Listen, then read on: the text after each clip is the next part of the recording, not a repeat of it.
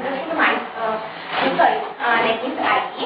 But before I explain some of the terms, first one is IDE.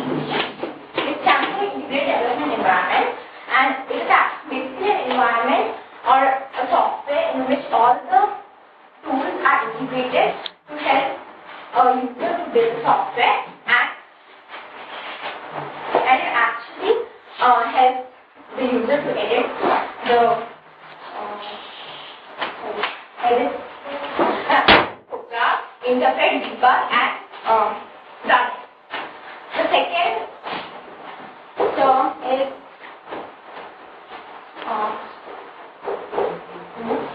this stands for object-oriented programming, and it actually focuses on the object and the interaction between the object.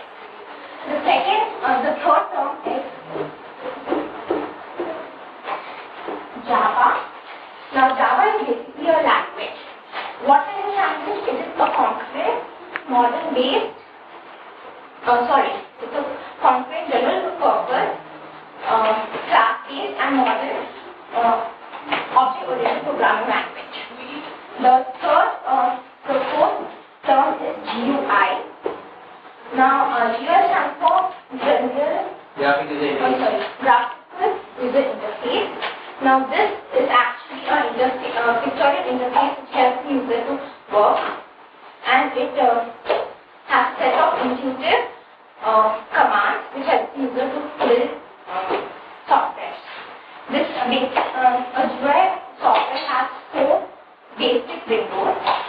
Those are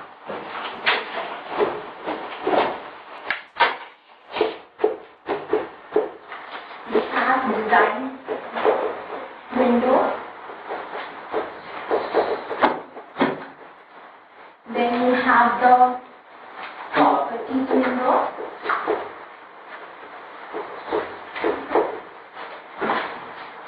then the third window is palette window, whatever, and then the fourth one is the inspector window.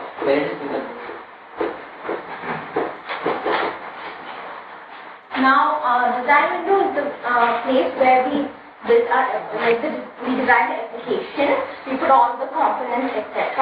The properties window, it shows the property of the component we have selected. The palette window has all the list of customizable components. It includes the JSP, string components, and the Java components.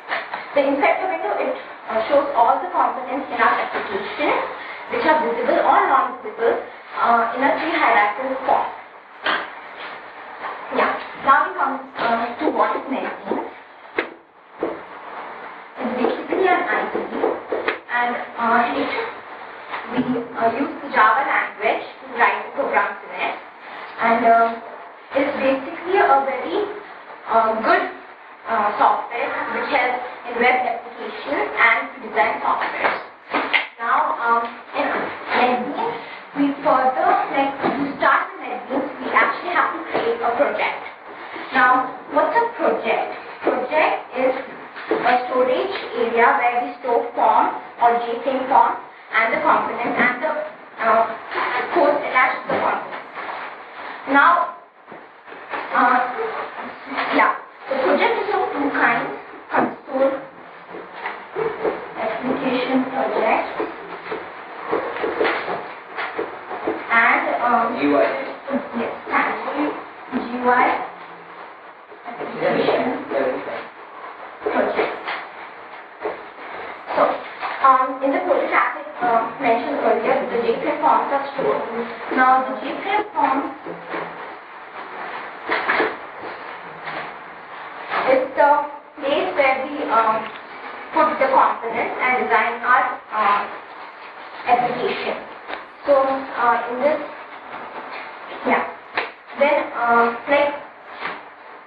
then what are components? The components are put in JSON form. So, components are the basic interaction objects that are done by the user via a mouse or the keyboard, and they are also known as controls. They are GUI objects. Then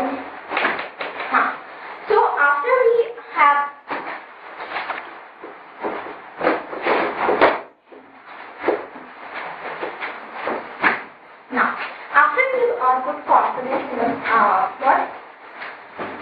after we put components in the frame, we attach a code to the component.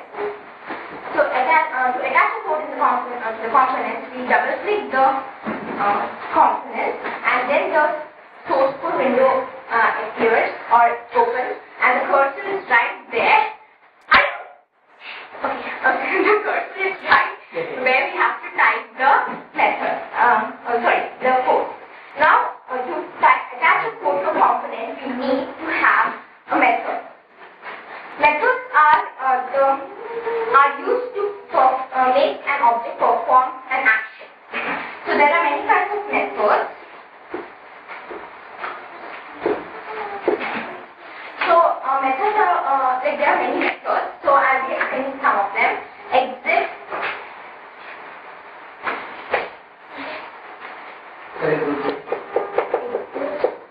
This one is one of the methods, and the syntax is system.exit, and in the parenthesis you have 0. It's actually when you attach it to a component, it actually and when you run it and you click on the component, it terminates the program. The second method is show.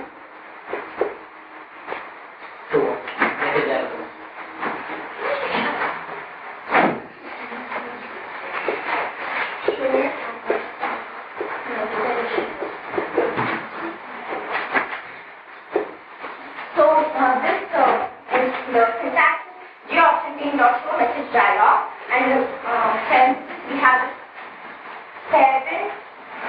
parent component and bracket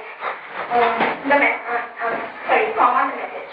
So when we actually attach it to a component, then what happens is when you click on the component, then a dialog box appears with the message. Then the third one is set. The syntax is component.setText in the brackets, and you do have the double quote. In that you type the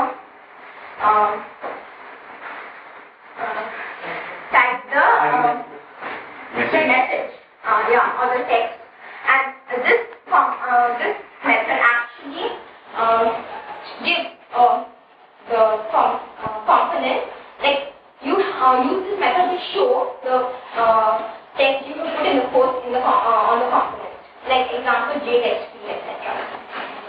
Then get text.